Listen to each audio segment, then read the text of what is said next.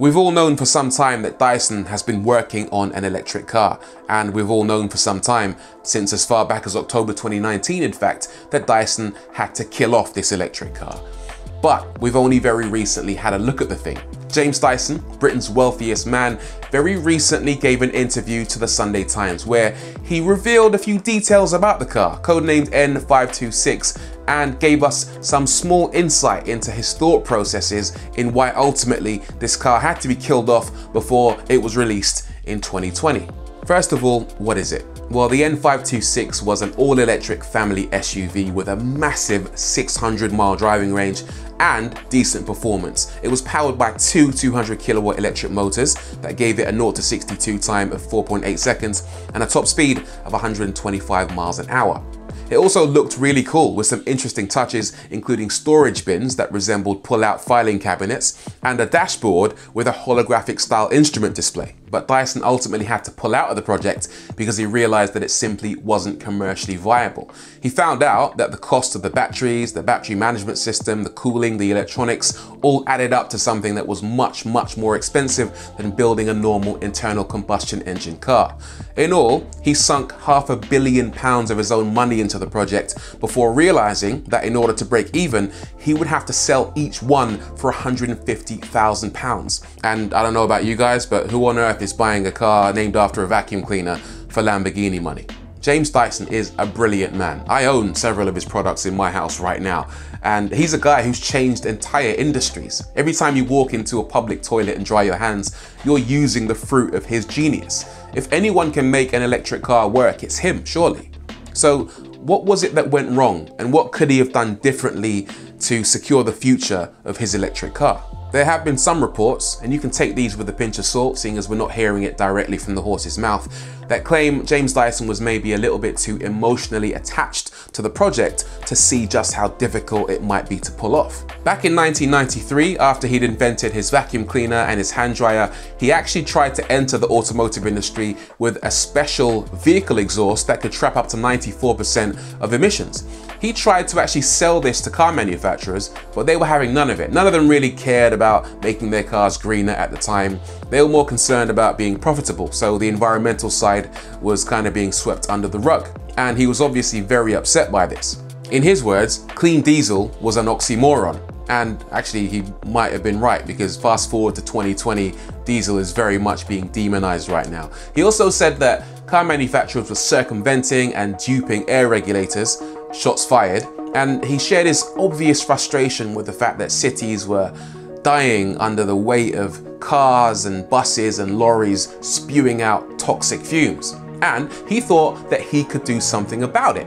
And he also saw this as a major opportunity to combine all of Dyson's technologies into one product. Forget cleaning exhaust with a filter, he wanted to get rid of exhausts completely. He saw how short-sighted the industry was, and he saw this as an obligation to help reduce the number of people dying from emissions-related illnesses. He also wanted to show the car industry just how wrong they were to be ignoring these problems.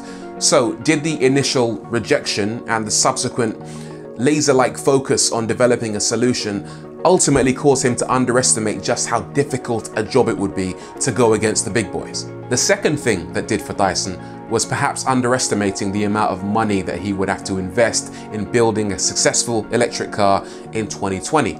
He invested £500 million of his own money into the project, but that's absolutely nothing compared to the £50 billion plus that Volkswagen are investing in their electric project. And even Volkswagen realized that 50 billion isn't enough. So they've partnered with Ford. They're actually sharing costs with their arch rivals because they realize exactly how much money it takes to produce something that can compete in today's world. All of these big car companies have the money, the resources, and the talent to go it alone, but even they realize that trying to do that by themselves would be massively risky. Dyson was always going to be facing an uphill struggle in trying to do it by himself. The third problem I see with this project is that the product, the car itself, was just massively ambitious, maybe too ambitious. It's a 2.6 ton, 7-seater family SUV. It weighs 200 kilograms more than a Tesla Model X. It weighs 350 kilograms more than a Mustang Mach-E. And Dyson wanted to give it a 600-mile driving range, double the range of a Model X. And let's not forget, the Model X cost £90,000. How did he ever intend to achieve this range? Was the plan to install the car with double the capacity of batteries and hope that people would pay twice as much money for it? Or was he banking on a different battery technology, perhaps solid state batteries that ultimately never materialized or never materialized within the price range that he was hoping for? Either way, it was massively ambitious. Dyson loves to make a statement. That's his way. He always wants to make the best products available on the market. That's why he's done what he's done with vacuum cleaners. That's why his hand dryers are the most violent. That's why his hair curlers are the most extravagant. Of course he wanted to make a 600-mile, 7-seater electric car. But where was the use case for this? Who wants to drive with their family from the UK to Munich, Germany on an 11-hour, 600-mile long road trip? There's no use case for it. It almost doesn't make any sense. Of course, people in their heads would want a car that could do all this, but do they want to pay for it? The final nail in the coffin for this project, arguably, is that there's a supply and demand issue with electric cars right now. It's massively difficult for a car maker to source the batteries that they need.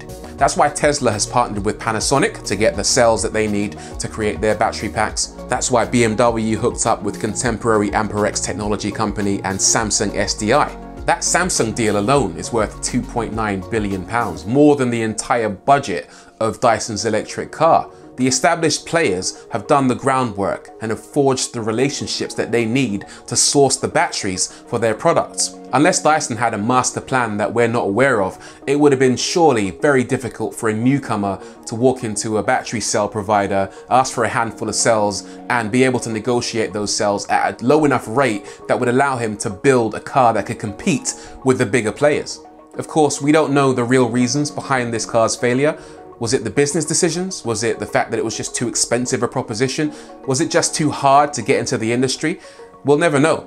Maybe Dyson will tell us one day, but if anything, all this confirms is that it's incredibly tough for anyone to build an electric car in today's climate and make it a success. If it was easy, then the established players would have knocked Tesla off their pedestal a long time ago. What do you guys think? Let me know in the comments below. Would you have bought a Dyson electric car? Would you like to see the project come back one day maybe? Let me know as always, and also don't forget to hit like, hit that subscribe button, hit the bell notification icon, and we'll see you again for the next one. Peace.